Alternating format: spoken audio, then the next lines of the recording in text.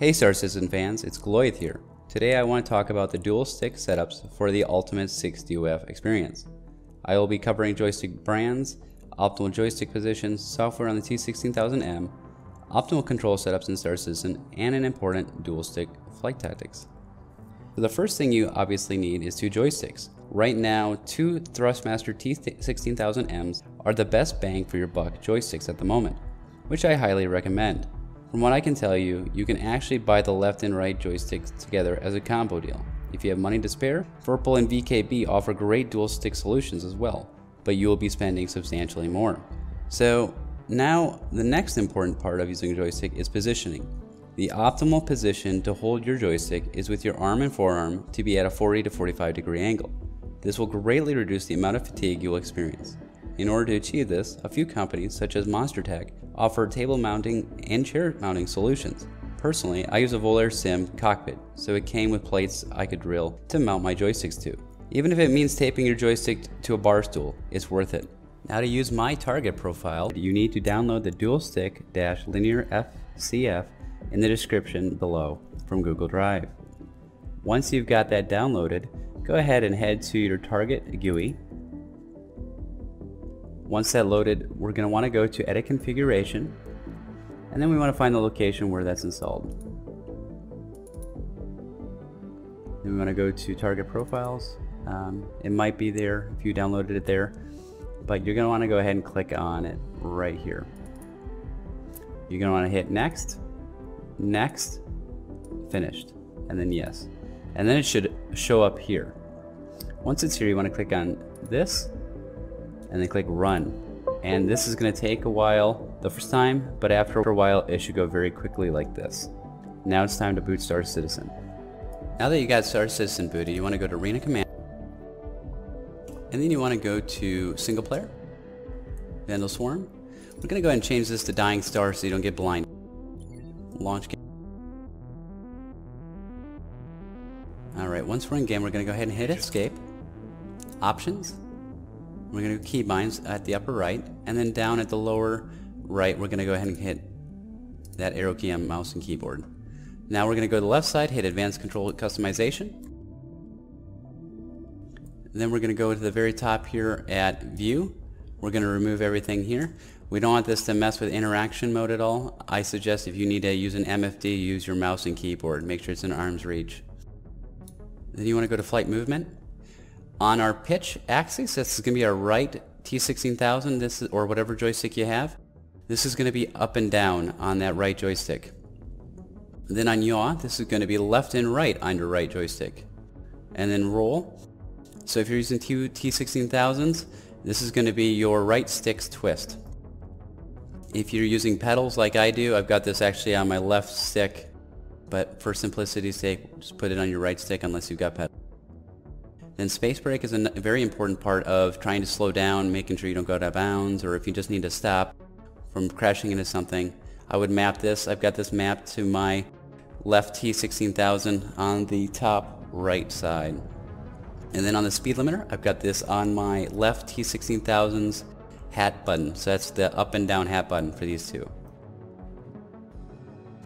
Now decouple is also a very important part of flying. I actually use this very kind of defensively. If I start to G-lock, I'll hit this. That allows my ship to slide a little bit more and allows me to survive from G-locking, essentially. It allows you to kind of regain your consciousness before you slip into G-lock. And I've got that on my left stick's top left button. Then strafe up and down. This should be your left stick's twist.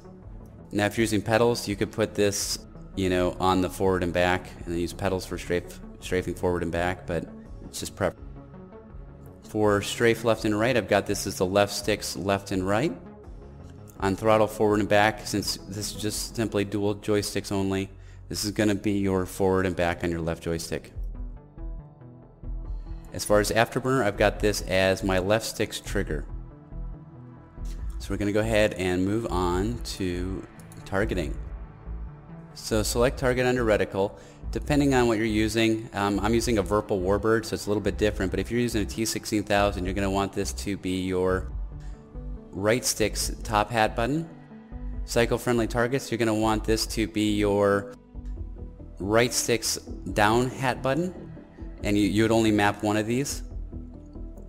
And then cycle targets, this is going to be your right stick's right hat button, this is going to be your right stick left hat button here, and then target nearest hostile, that's going to be your right stick's top left button.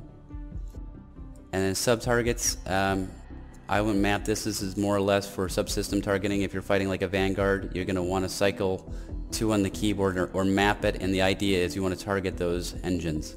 So to enter scanning mode, I actually use the right stick's middle button, and then I map the activate scanner to the trigger, and then also do it for radar ping. Since I'm using a Warbird, I've got an extra dual stage trigger, so that's why that's there. But put these together on button 1 on the right stick. And again, that's only going to happen if you've got this toggled. And then increase radar angle, decrease it. That's going to be your right stick top and bottom hat buttons. For target hailing, ignore that, or unmap it even. Mining, you guys can do what you want. I've got this set up a little bit differently, but you can just ignore that for now. You can kind of find your own what you want to do for mining. Turrets, same thing. It's probably mapped. It looks like it's actually mapped to my left joystick, so just ignore that for now. You really should be using a mouse and keyboard for turrets. Weapons, so depending on what you do, I would suggest that you guys put this on everything on button 1. I would not put it on a dual stage. Sometimes you forget to click it, or it's just extra wear and tear on that second stage. Not worth it. Just put it on 1. As far as missile lock, you're going to want this on the right stick's right side button. Same thing with missile launch. And as far as defensive, I've got this on my left T-16,000's left hat button and then right hat button. Now I've got shields on here as well, but for the most part you can just ignore that. That's on my Warbird. Unfortunately, you don't have a lot of access to this, so I would use your mouse, your keyboard. Essentially numpad allows you to raise and lower your shield facings. Power, I wouldn't have anything mapped for now. If you really want this, you can do voice attack or something like that. Flight radar, you can ignore that. We're going to go ahead and, for the most part, that should be almost everything, but we want to go down to interaction all.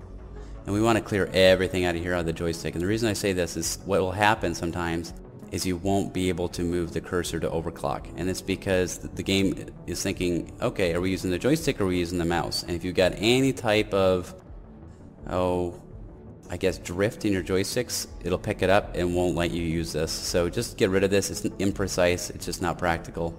Ignore that. So yeah, that's pretty much the setup for Star Citizen's dual joystick setups. So in this video I'm fighting Visor Red, and he's in an Arrow, so he's in a lighter ship. So what I'm going to do, since I'm a dual joystick user, is I'm going to start strafing his direction. Because I want to minimize that pip deflection. He's a smaller target, he's got only one shield, and if I can minimize it, I can pop him pretty quickly. So I'm strafing his direction. And he pops. Now, looks like we've got a Hornet coming up here. So what I'm probably going to do is we're probably going to do our merge pass. I'm going to try and intercept. He's probably going to try and go past me, so I'm going to try and cut him off and get some side shots on him. So we'll see here. Poor Super Hornet.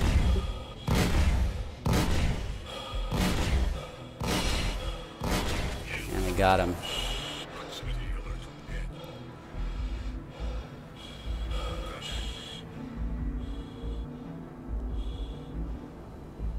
And here comes Tatsumo.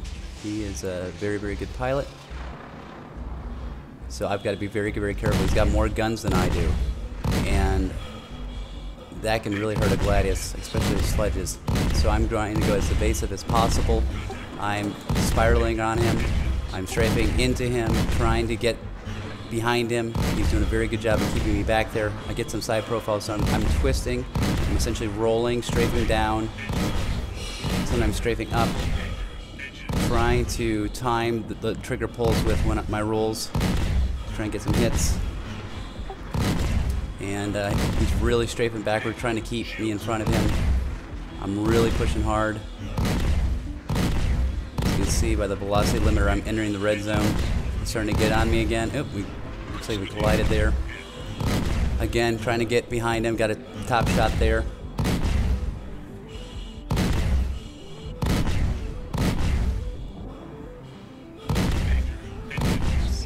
He's pounding on me. Looks like he probably put his velocity limiter up a little bit.